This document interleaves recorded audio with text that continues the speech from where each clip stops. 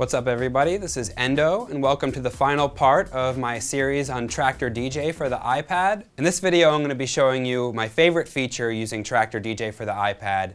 It's called Metadata Sync. What Metadata Sync lets me do is if I'm a Traktor Pro user, I can actually set my cue points and loops on the iPad using Traktor DJ, and then when I open up Traktor Pro on my computer, all of the cue points and loops will magically show up inside of my tracks in Traktor DJ. Now the way that this works is over Dropbox. So basically if I have a Dropbox account, you can register for your free account on Dropbox.com. I can install the Dropbox app on my Mac and also on my iPad. And I'm also going to log into Dropbox on both systems. So basically what's happening is anytime I make a change on a track in Traktor DJ on the iPad, it's going to send those changes to Dropbox, and then Traktor Pro is going to take that information from Dropbox and put it in the Traktor software. So what kind of information is being sent between the two systems? Now metadata sync between the two systems means that it's syncing things like cue points, loops, BPM information, key information, and also beat grid information. So anytime I make a change to a cue point, loop, or beat grid on my computer, it's going to be sent to Traktor DJ. And anytime I change anything on Traktor DJ, such as cue points, loops, save loops, anything like that, it's going to be sent to Traktor Pro. And this is all done over Dropbox. Alright, so here's how everything's connected. First of all, I want to make sure that I'm sharing the same iTunes music library with Traktor, and also I'm going to sync my iTunes with my iPad. So I'm sharing the same iTunes library between both programs. Now one of the most common questions I get is, well, what if I don't have my whole entire iTunes music library on my iPad? That's no problem. Basically, as long as you're sharing the same iTunes library between the systems, what's going to happen is Traktor DJ is going to look at what I have on my iPad for music. It's also going to look at what I have in my Traktor track collection and the iTunes music library on my computer, and it's going to reference everything together. So any tracks that I have on my iPad, it's going to get the Traktor information through Dropbox.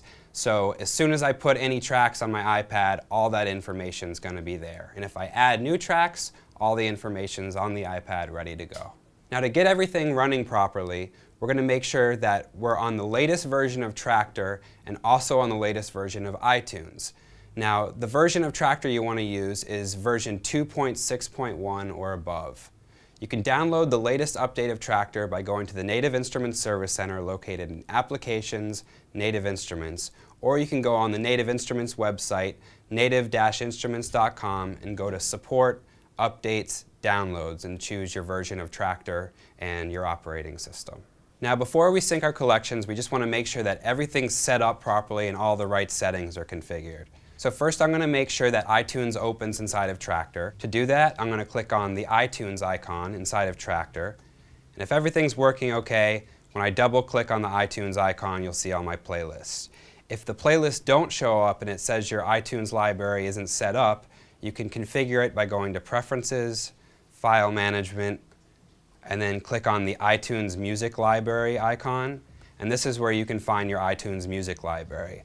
Now, for most people, your iTunes Music Library is going to be located in Music, iTunes, and what you're going to do is double-click on the XML file called itunesmusiclibrary.xml to point Traktor to iTunes. Now the next thing I'm going to do is I'm going to go into iTunes and make sure all my settings are configured correctly there. So if I go to iTunes, you can see that I have my iPad icon over here.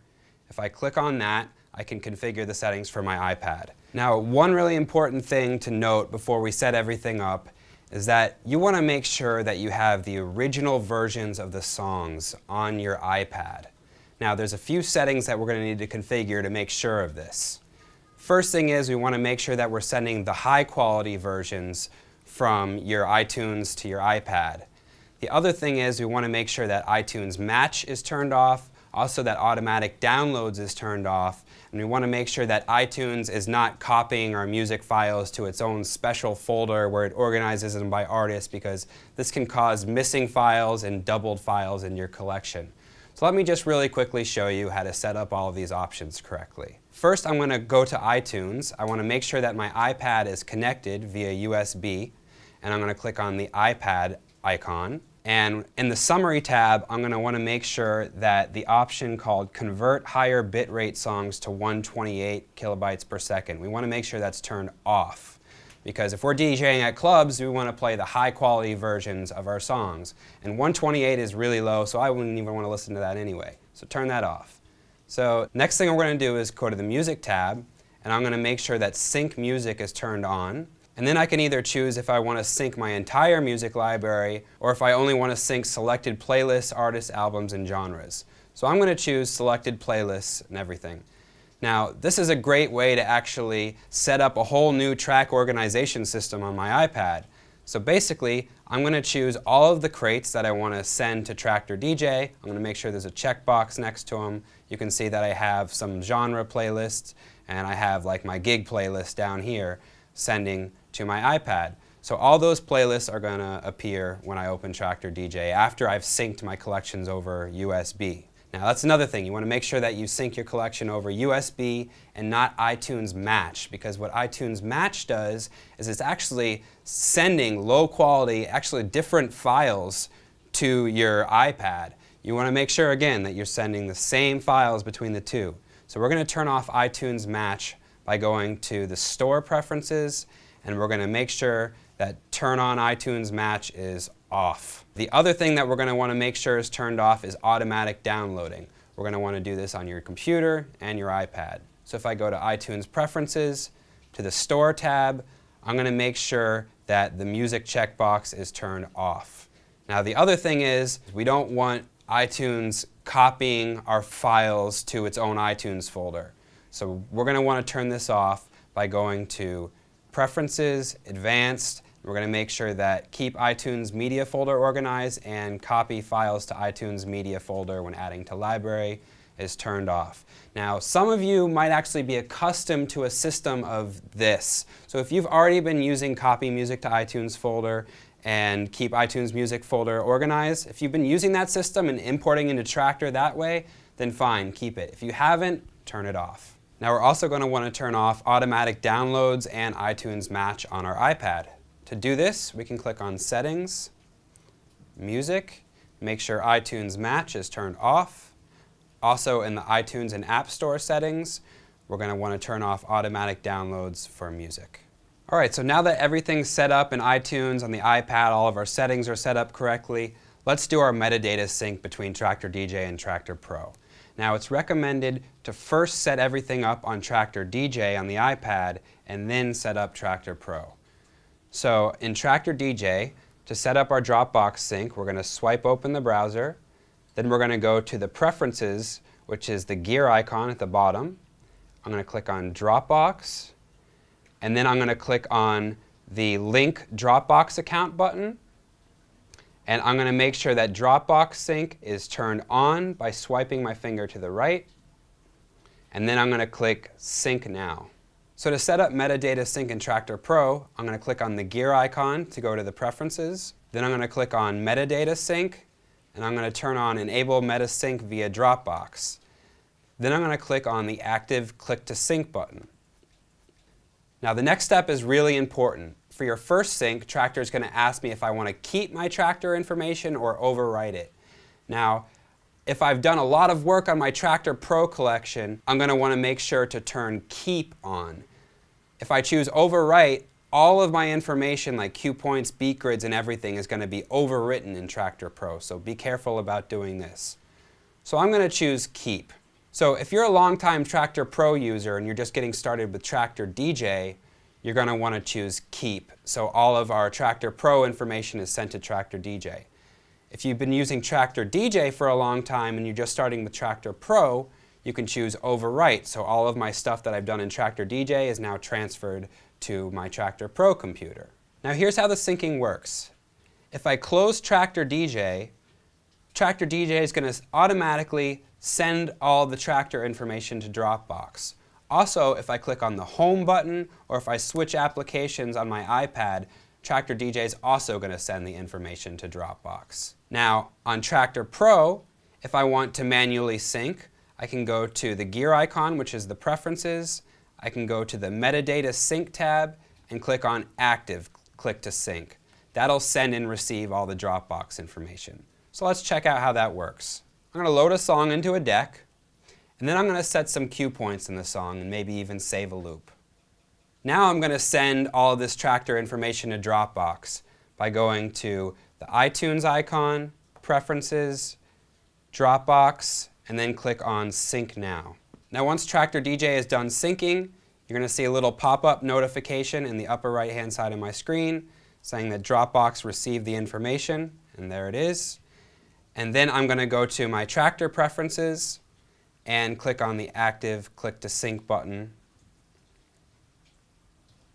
Now when I load this song into a deck, you're going to notice that all the cue points and the loop that I just set are inside of the track.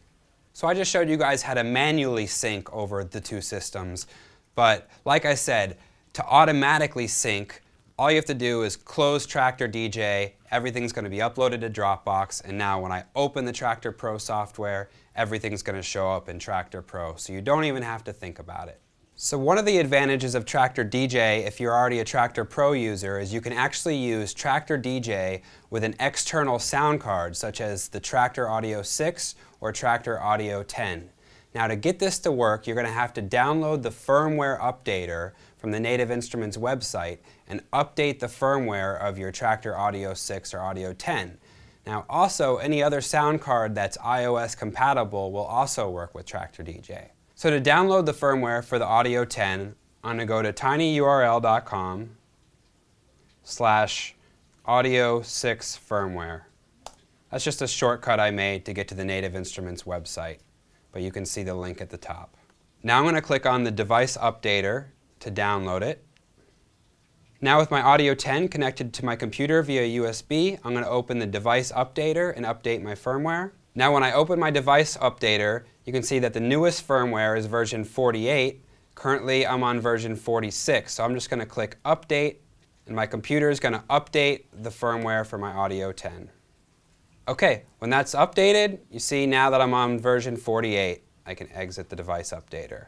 Now that we've updated the firmware on our Audio 10, I'm going to connect the Audio 10 to my iPad. I can do that using the camera connection kit that you can get at the Apple Store. I'm connecting a USB cable from the Audio 10 into the camera connection kit. And also remember that we have to have our audio interface powered, whether it be the Traktor Audio 6 or Audio 10. Okay, so now I'm going to set up my audio settings inside of Traktor DJ. I can do that by clicking on the iTunes icon. Then I'm going to click on the gear icon to go to the preferences. Now you're going to see that I have a new tab called Audio Setup. This is where I can set the output. Now I'm going to set the outputs for the master out, which is everything that's all mixed together. And then I'm also going to set the output for the monitor output. This is where I can cue or pre-listen to a track before I start mixing it in. So I'm going to set the master output to output 1 and 2, and I'm going to set the monitor output to output 1 and 2 as well. So now with this setup, I can actually plug my headphones into the headphone jack of the Audio 10 and I can pre-listen to the tracks. So now that we've set up our outputs, if we want to pre-listen to a track, we can actually click on one of these headphone icons here. So if I want to listen to deck A, I turn the headphone icon on for deck A. If I want to listen to deck B, I turn the headphone icon for deck B. We also have volume control here at the top. We have our master volume. We also have our cue volume and our cue mix. So if the cue mix is to the left, we're only hearing what's inside the headphones. And if the cue mix is on the right, we're going to hear only the master out.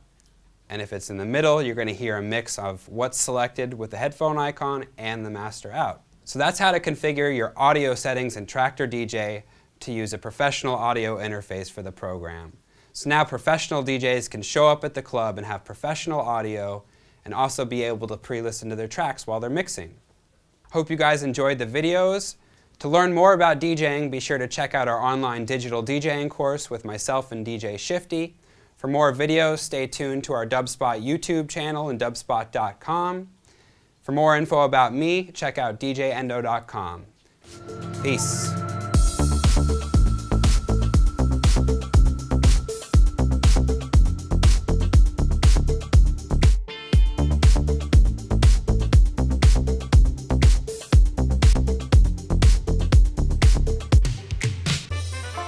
Welcome to Dubspot. We believe in providing you hands-on experience right away. Whether you're completely new to music and want to turn the sounds in your head into a musical reality, or you're an experienced artist looking to refine your skills and add new tools to your arsenal, we're ready to meet you at your level. For students of all ages, all levels, and all styles of music, Dubspot is here to help you achieve your goals. With course offerings both online wherever you are and at our school in the heart of New York City, we are ready to guide you through the next phase of your musical transformation. Whether you want to produce music, DJ, or do both, you've come to the right place. Come explore Dubspot for yourself, become a part of our community, and make music.